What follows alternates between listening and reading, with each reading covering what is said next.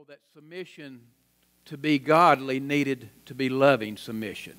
And we saw that a part of love is submission. It's giving that right away.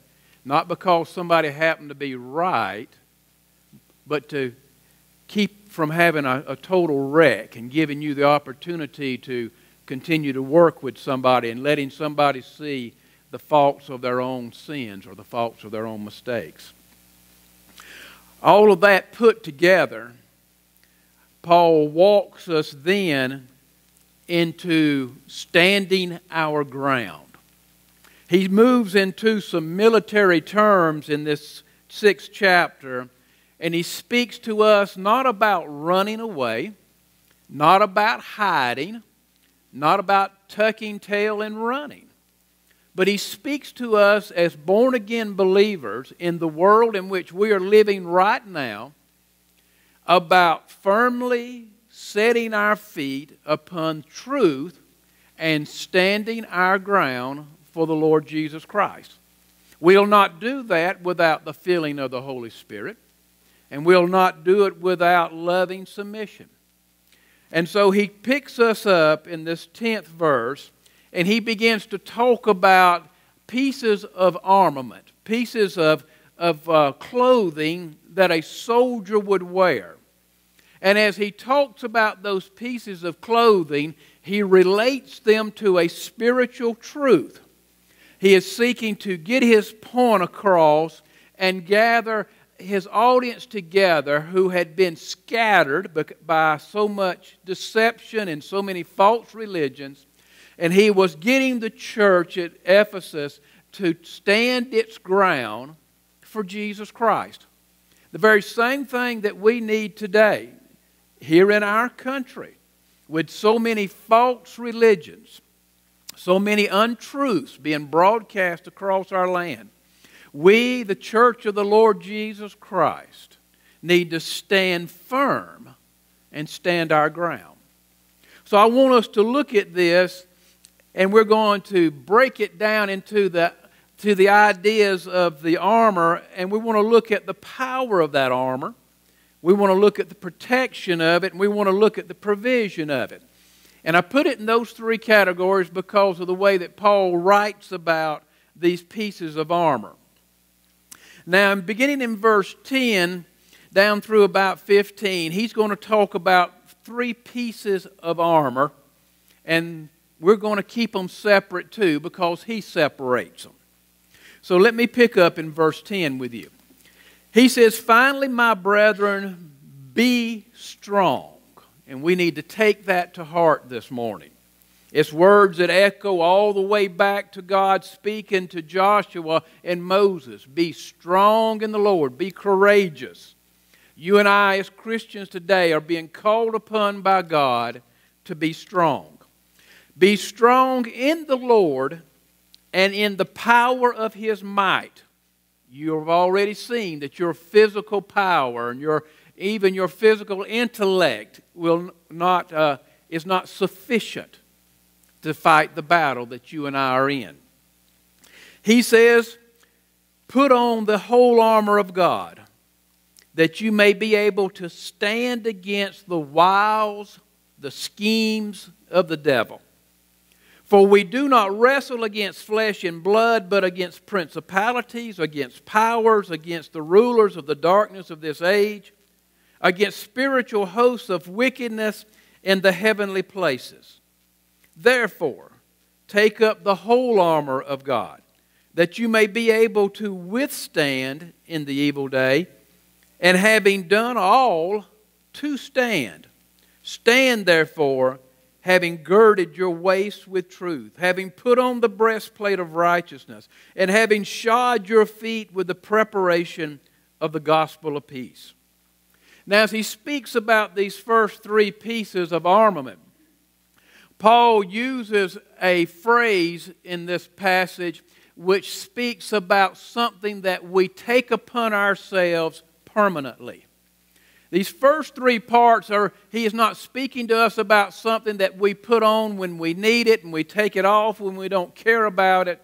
But he's speaking about elements of our Christian life that we take upon ourselves and that they should remain there forever. They should be permanent pieces of our daily life.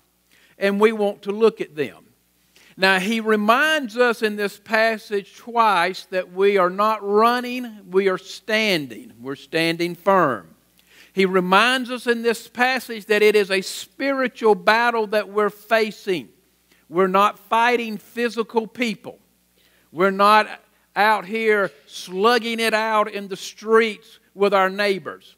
This is a battle against the principles, the powers that be, the evil powers of this world, Satan and those fallen angels that we would call demons, those spiritual elements that fight against us, that send those penetrating thoughts into our minds, those filthy thoughts, those evil thoughts, those thoughts of hatred, that compulsion that comes upon us to reach out in revenge and to strike out, that aspect of trying to tear us apart from family and limb, it's a spiritual battle. It would be more comprehensible to you and me and more practical if we could literally grab a hold of somebody and beat them down.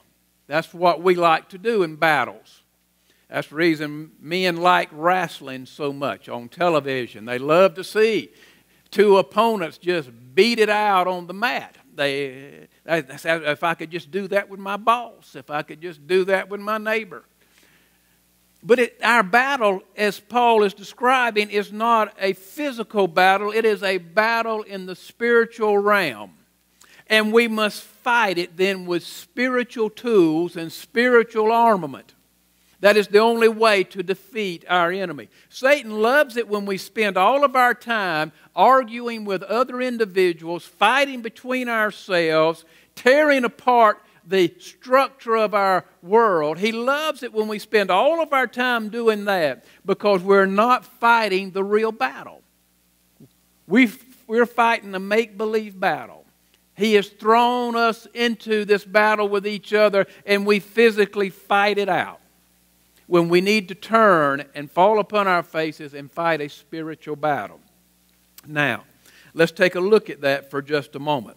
He tells us in verse 13, we don't just take up a piece of the armor, but he's told us twice that we take up the entire armor. We put every bit of it on. And it's only with the whole armor of God that you and I will be able to stand. Now, you and I all understand that we've fallen. Everybody in the room has at some time in your life committed at least one sin. You've yielded to temptation. You've made some wrong decisions. You've reached out in hatred or bitterness and anger. You've fought in some way. You and I have all fallen, and we look back at our mistakes, at our sins, at the destruction that we have committed, and we say, my goodness, if I would have just thought for a minute, if I would have just done something differently. Our 20/20 hindsight kicks in, and we shake our heads and think, woe is me. So he tells us in this passage that he is giving us directions on how to stand strongly, firmly in the power of God. Your power is not sufficient. We all know that. We've all fallen. We've all failed. We've all thought things we shouldn't. You and I recognize our weakness. And so we need to give up on our weak strength, and we need to rely upon the strength of God to fight this battle that we're in. So he picks us up, and he first talks about having girded your waist with truth. Now, we can talk about the girdle all we want to, the belt and so forth, but the truth, the word truth is the main word here. Quickly, to tell you, they wore a garment that was generally square. It had a hole cut in the middle.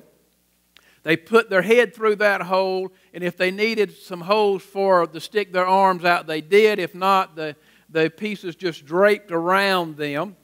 They would then put a belt around that because it would be a flowing type garment. And if they were going to do any type of work, or if they were going to go into battle, they would fold all of that cloth up, put a belt around it so that it would not get in the way of them swinging their sword or using their shield or running or those type things. And so he talks to us here about what a soldier did to prepare himself for battle. He would gather all of the loose ends up, all of those things that could entangle him. He would pack them in and put a belt around them to keep them from being in the way. And so he tells us in this passage then that we are to gird our waist with truth. That our life, we are to wrap around everything in our life truth, God's truth. Now we're talking about a very interlocking power here. We're talking about something that integrates things, that pulls things together in our lives. Our lives should be characterized by the fact that something holds all of our life together. It's not just a bunch of little pieces that fly around everywhere. So he's speaking to us about the truth of God's Word. He's speaking about truth as a character trait. That our lives should be characterized by the fact that we tell the truth, we live the truth, we are people of integrity, so we should bind up our life with integrity. If we're going to stand firm, we cannot be known as a liar, as a cheater, as a backstabber, as, well, you can't trust anything that feller has to say. Well, you know that woman's the biggest gossip and she just tells lies all the time. She don't know whether it's true or not. Those type statements cannot be the character of our lives. So Paul is saying that we need to empty our lives of those lies, and we need to gird up our lives. We need to bind up our lives with truth. If it's not the truth, then we shouldn't be telling it. If it's not the truth, then we shouldn't be living that way. If it's not the truth, then we should not be believing it. We live in a fantasy world today. We have adults that spend their lives in front of a fantasy game on a television. I know adults right now that when the new game comes out on Xbox, they take a vacation day at work and they stay home all day to play that game. Now, you can laugh at me if you want to, but it might be your lawyer or your doctor that's doing it. I could name you a banker right now that does it. But they are caught up in a fantasy world. My son is a counselor on the north side of Atlanta. And he shares with me, he says, Dad, I sit there with an 18-year-old and his mother says, I can't get him away from the television.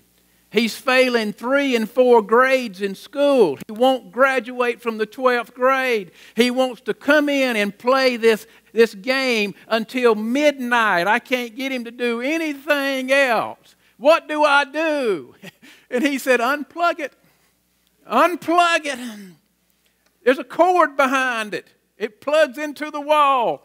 Unplug it. She said, that's too simple. He said, then I can't help you. But unplug it. But a fantasy world is what we are caught up in living in. We live on our laptops. We live on our phones. We live in games. A fantasy world. A make-believe world. And then we step away from it and we want to live in a fantasy world. We want to live in an untruthful world. We want to tell things that are bigger than us, things that are not true about us. We want to project things to the world. Paul said you can't do that and stand firm in your spirituality and fight the schemes of the devil. He said first and foremost, and he said you got to put it all on. He said you've got to be a person of truthfulness. So what I need you to do this week is to talk to the Lord and ask Him, Father, Any area of my life where I'm not a truthful person, I need you to show it to me. I need you to reveal to me personally the areas of my life where I am not truthful, where I just kind of fudge a little bit maybe. Or maybe I'm the person sitting in front of the Xbox at the house. Or maybe I'm the person that lives in the dream world that just doesn't look at the bills that come in as if they're going to just float on out the window. Lord, bring me back to reality. Bring me back to what is truth. And make of me a person of integrity. Let the words that come out of my mouth be truthful. Let my actions be truthful. Let my life be seen as characterized as a person of truth. You might have less to talk about than you did before, but that's all right. What you do say will have weight to it. It'll have value to it. I'd rather talk to somebody who knows the truth and can speak the truth than somebody that's just full of hot air. I'm one of those people that just tell me the truth. Just give me the facts, and we can go with it from there. Paul is looking at his church at Ephesus, and he said it's time, if you're going to stand in this battle, you've got to be people of truth. It's time for us as a Christian church to lay aside the liberal notions of this world and to look back at God's Word and to be truthful once again. Now, he then says, once you've girded your clothing, once you've pulled your life together, and your life is girded, it's supported, it's held together by truth, not lies, he says, having girded your waist with truth, then having put on the breastplate of righteousness. The breastplate, of course, covered them from right here under their neck all the way down to below their waist, front and back. And so this breastplate was to keep out the darts, the arrows, the swords. It was to knock off anything that may have hit them. They would actually take like pieces of horses' hooves and just kind of sew them into this breastplate. Something that a sword would maybe bounce off of, or that it would be hard to cut. Anything, even pieces of metal, but they couldn't make it weigh too much. They had to wear the thing. Now, being righteous, the Scriptures already teach us that you and I, our righteousness is as filthy rags. And so when we come to know Jesus Christ as our Savior, we were made righteous by Jesus Christ. It is a gift of God. It's part of our salvation. We were made right before holy God. We could not do that ourselves. So we would say that positionally, you are righteous through the blood of Jesus Christ. Paul is talking about standing here. He's talking about not positional righteousness, but the righteousness that we practice each day of our life. He's talking about practical righteousness. And that would be this, we put on a breastplate of righteousness. We can boil it down to being obedient to God's Word. You see, we take God's Word today and we read it, and then we say, that was 2,000 years ago. That was 3,000 years ago. That was 4,000 years ago. This is 2014. Things are different today than they were back in those days. And so we can't do what the Bible says because we are 2,000, 3,000, 4,000 years into the future. We're smarter people. We are more developed people, and we project ourselves as being greater and better than the people in the past. And so we take God's Word and we cut away from it until we get it down to the way we like it. And then we say, well, I'm going to be obedient to that, those pieces that we like. Well, Paul is saying that if we're going to stand firm and fight the battle, that Satan has not changed in the last 2,000, 3,000, 4,000, 5,000, 6,000 years. He's still the snake in the grass that he was back in the Garden of Eden. He's still the liar. He's still the slanderer. He's still the cheat. He's still all of those things. And that what God has said in His Word is just as good today as it was back then. And so we are to put on a breastplate of righteousness. We must practice this truth that we've girded ourselves with.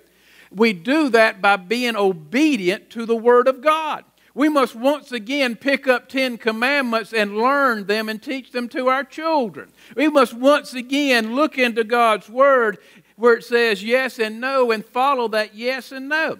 God is going to speak to us through His Spirit, lead us to do this or to do that, and it becomes an act of obedience again. We put on obedience. Obedience to God is not something that we just pick up when Grandma gets sick and we want to pray for her. And when God has gotten her through pneumonia or whatever, then we throw obedience back down. We practice it in the church like that. You let something happen in somebody's life, they run down to the church, and they ask the preacher in the church to pray for them because life is falling apart, and as soon as life is halfway back together, you don't see them at church anymore. They're practicing righteousness when it's good for them, but when they don't want it, then they want to go somewhere else. They want to be somewhere else. And Paul is saying to the church, we gird ourselves with truth, and if we gird ourselves with truth, then we're going to obey that truth. We're going to practice what God says. It is practical righteousness. It is simple obedience to what Jesus has to say. When do we get in trouble in sin? When we disobey God. Did you ever commit some great sin when you were totally being obedient to Jesus Christ? I'm going to answer for you and say no. So he tells us if we're going to stand, if we're going to stand firm, then we must be truthful people. We must give up our lies about ourselves. And we must become obedient people. We must obey what God has to say because God knows better for us than we know for ourselves. He takes us then to a third piece. Remember, these are pieces that we don't put on when we want them. This should be everyday parts of our lives.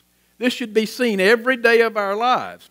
He says in verse 15, and having shod your feet with the preparation of the gospel of peace.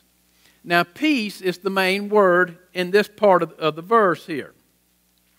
And he is speaking about peace with God, shod with the preparation of the gospel of peace.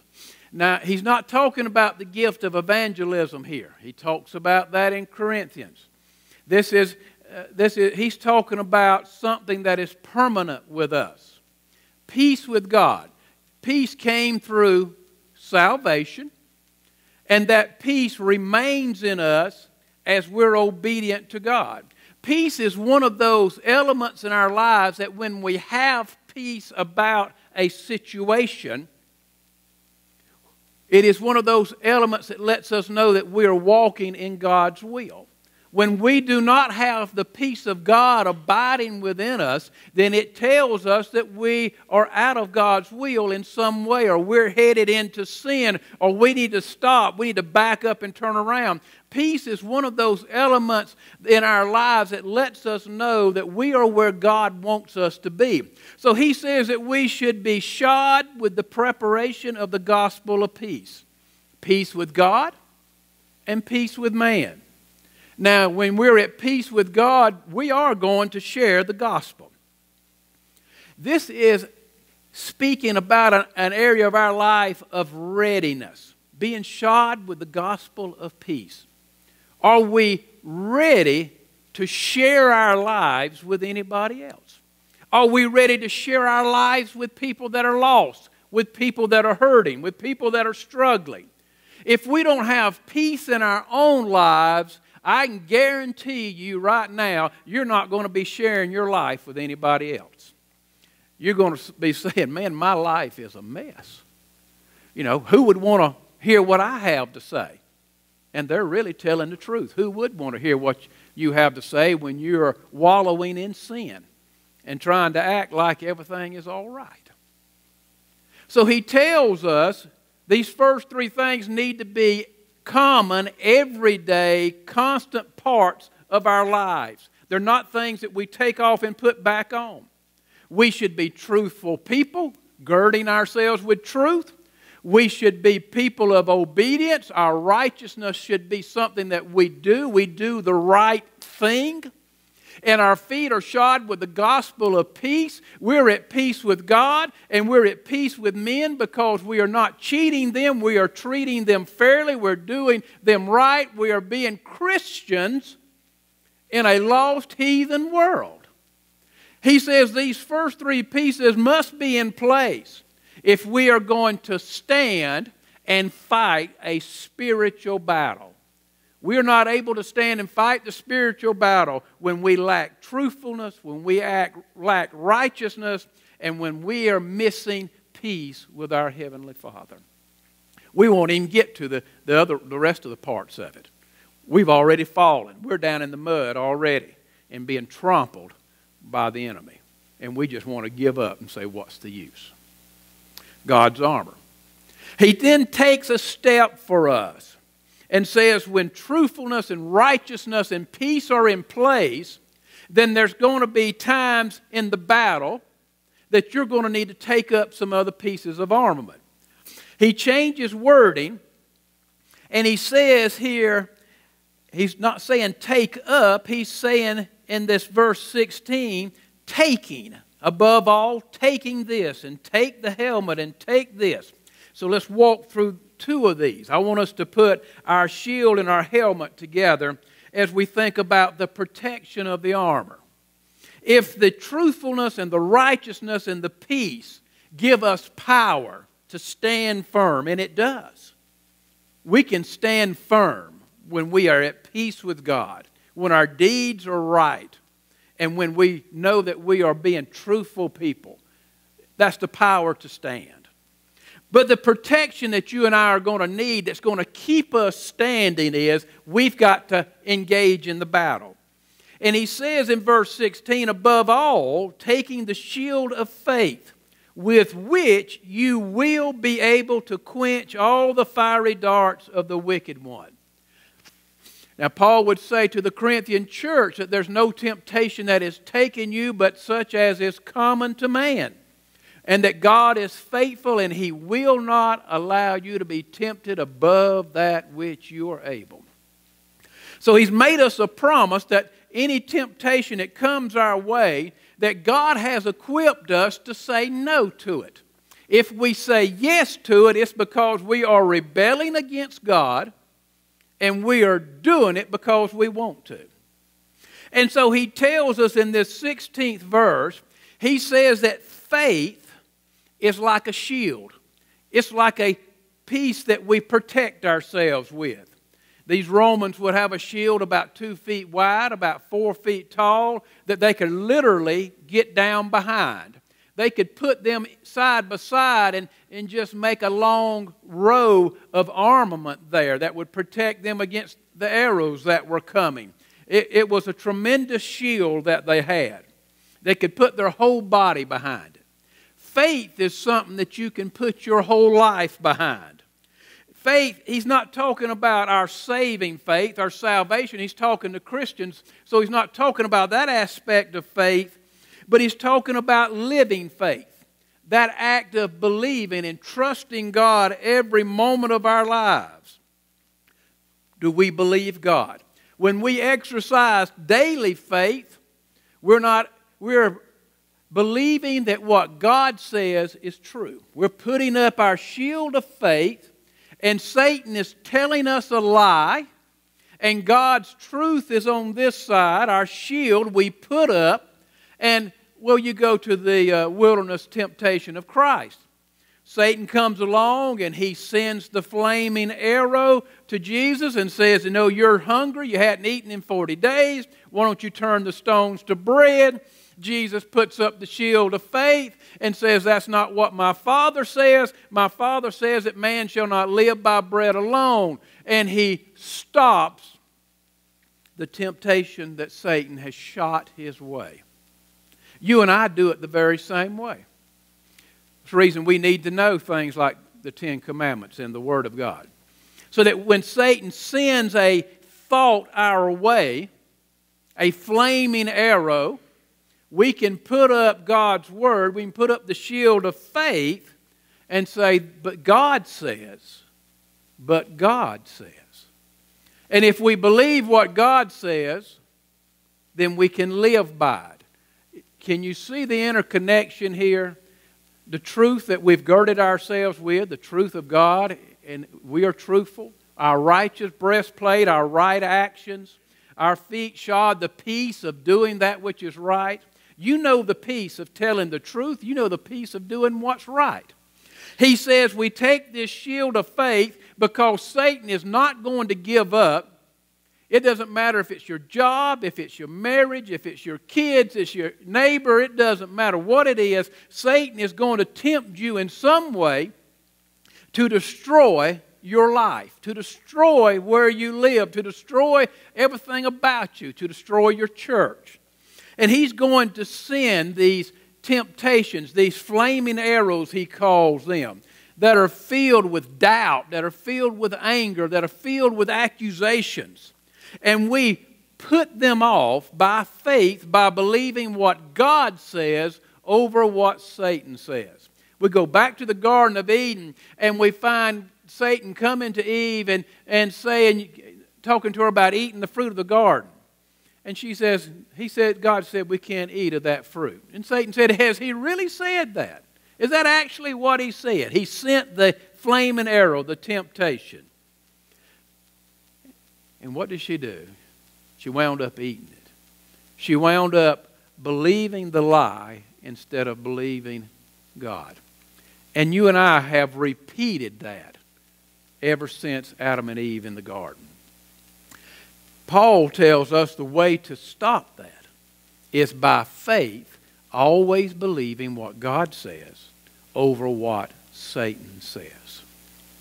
If it does not square with God's Word, then it's not God speaking it. How do they detect phony money? They don't sit around and study phony money. They simply study the original bill. And when you study the original bill, anything that doesn't look original, then you know that it's phony. So we study the Word of God, and anything that doesn't square with the Word of God, we know that there's something wrong with it somewhere.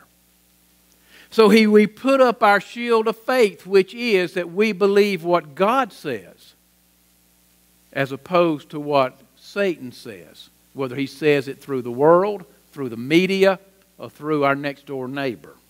Our shield of faith, believing what God says. And then he says, I want you to take the helmet of salvation. Now, a helmet was something that they did not wear all the time. They put it on when they went into battle. And the helmet of salvation is not speaking about our salvation experience. We don't take on and off our salvation.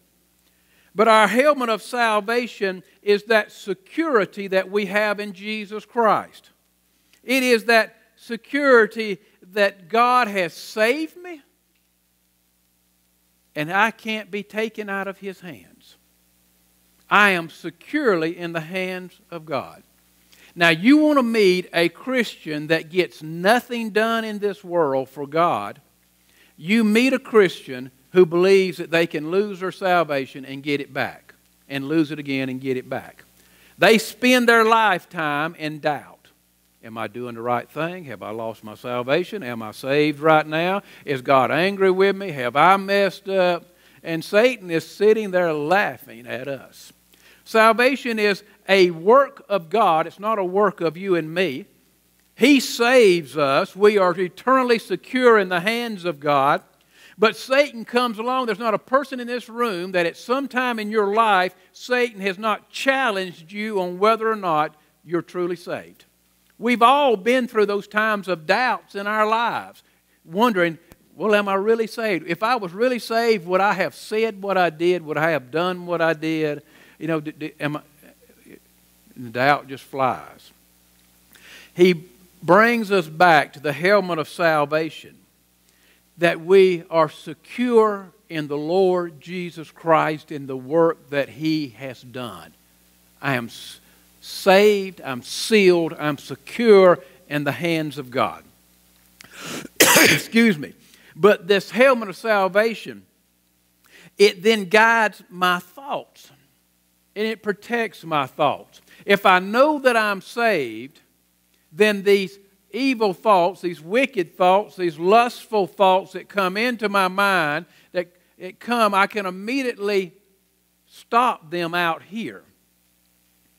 Because my helmet of salvation says I'm saved and I belong to the Lord, and those type thoughts don't. Those doubts, even about my salvation, do not belong here. Folks, we need to be secure in who we are.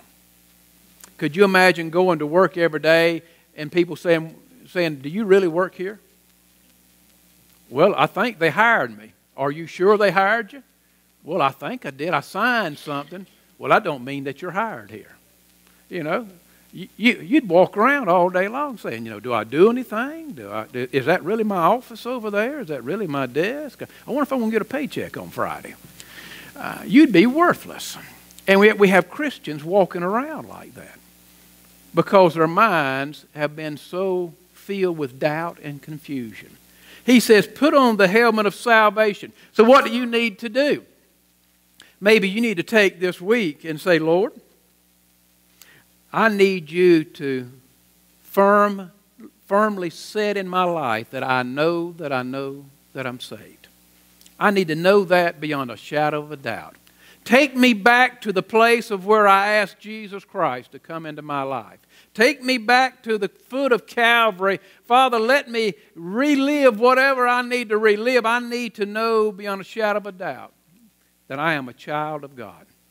I need to settle it once and for all, so that as I walk forward, that I will have the protection that when Satan comes and says, if you were really a Christian, you wouldn't have done that. You can say, I am a Christian, Satan, and my Savior has already paid the price for that sin, and He's taken care of it. That's between me and my God. We need to be able to push Satan back. We're in a battle. We're standing firm, remember? We're standing our ground. If you're concerned about the truthfulness in your life, pray about it. Ask God to show you. Are your actions righteous? Talk to Him about it. If you don't have peace with God, ask Him to show you why you don't have peace with Him.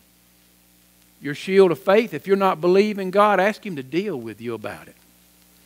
That you would become a person who believes Him. If you're not sure about your salvation, then ask Him to take care of that area in your life so that you can become sure. Can stand firm. So we've looked at power and we've looked at protection. And then he's going to talk to us about the provision of the armor. What does the armor provide for us? And he takes us to the end of verse 17, and he says, and the sword of the Spirit, which is, he tells us directly, which is the Word of God. The Word of God, this book that we hold in our hands right here.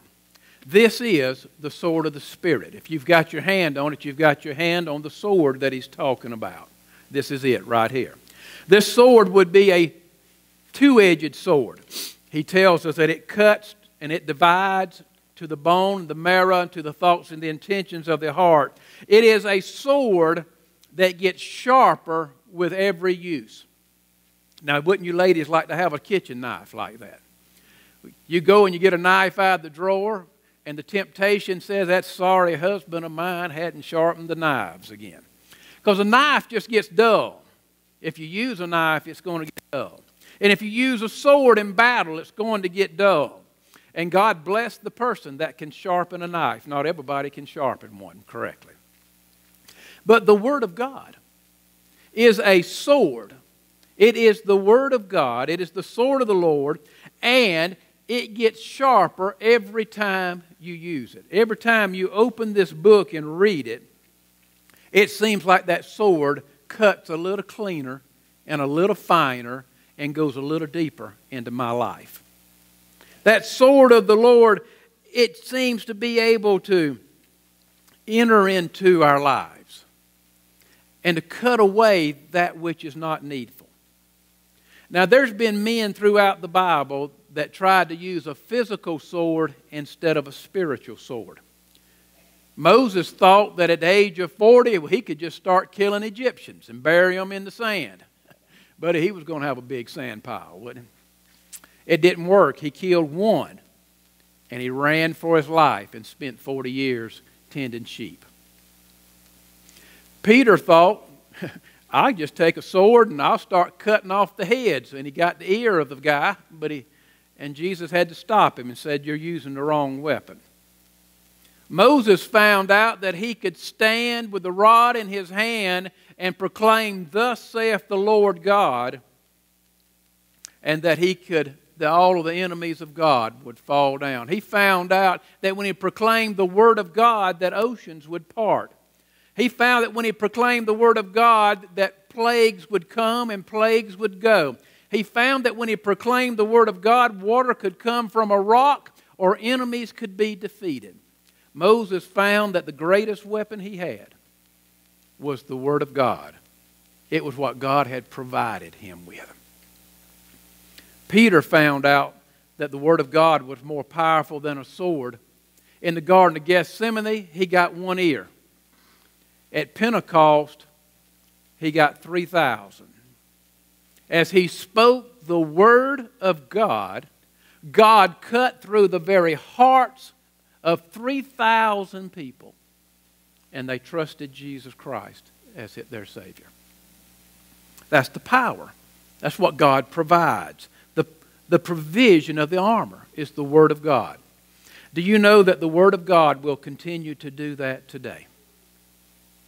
Whether it's you or your parents or your children or your grandchildren or your neighbor, God's Word is still what He has provided.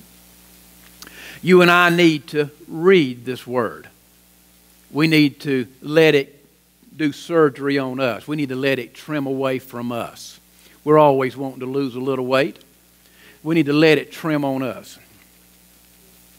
I read a story one time that I think fits us here.